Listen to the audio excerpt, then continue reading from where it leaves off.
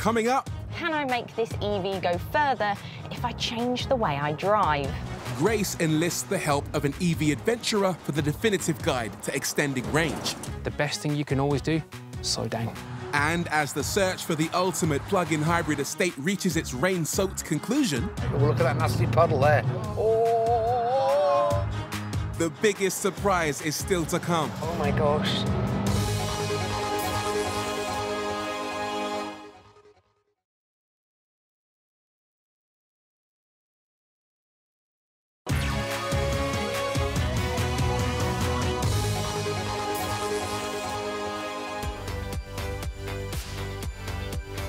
Even though EVs have improved considerably in recent years, range anxiety, the worry that your batteries will run out before you get to your destination, never seems to get any better. Overly ambitious claims from the manufacturers don't help either. Take this Nissan Leaf E Plus, for example. This particular Leaf has a 62 kilowatt battery and should be able to do 239 miles on a full charge. But in the real world, you should expect to see closer to 210 miles.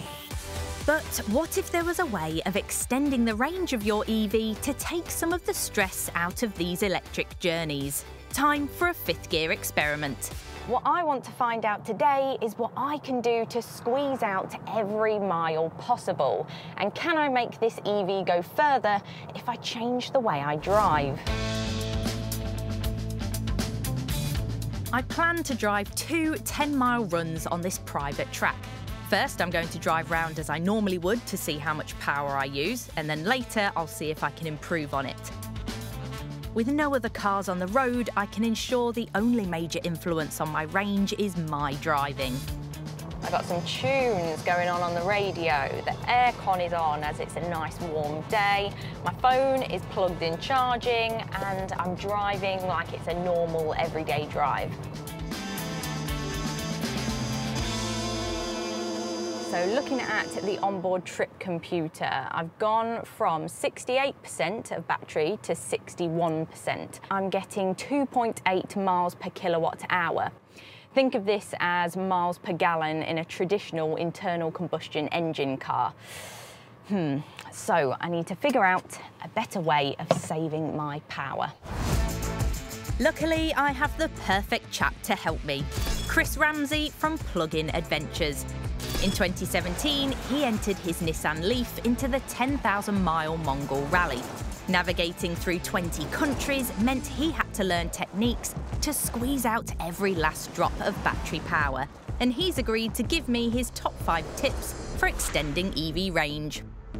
Energy-efficient tyres. A-rated tyres can make a big difference in range. And then comes to the actual tyre pressures. Inflating your tyres to the manufactured rated pressure. Again, it's a simple thing, but it does make a big difference. So wheels and tyres are important then. What else?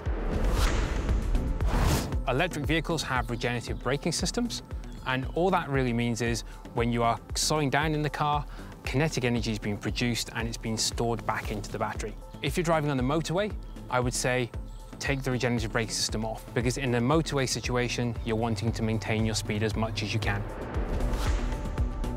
Use the cruise control, because as much as we like to hold the throttle ourselves, cars can do it so much better. That will keep your speed at a constant.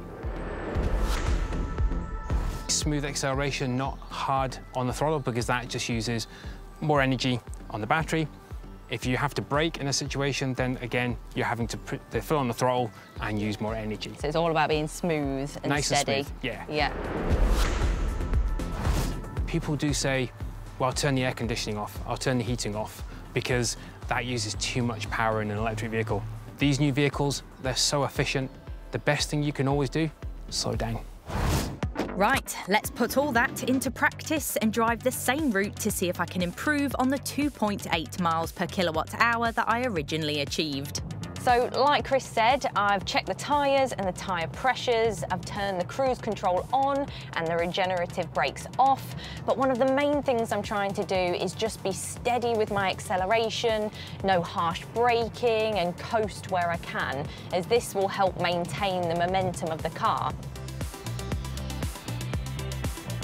Smooth and steady around this corner. Now, don't get me wrong, it is quite tempting to put your foot down when you come out of a corner, but actually, by being steady, looking ahead and planning your acceleration when you see the corners, it's all rather relaxing to drive like this.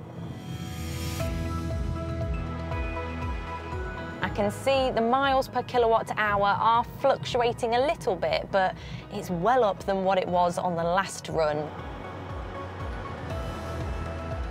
After that run, I've done just over 10 miles again like last time.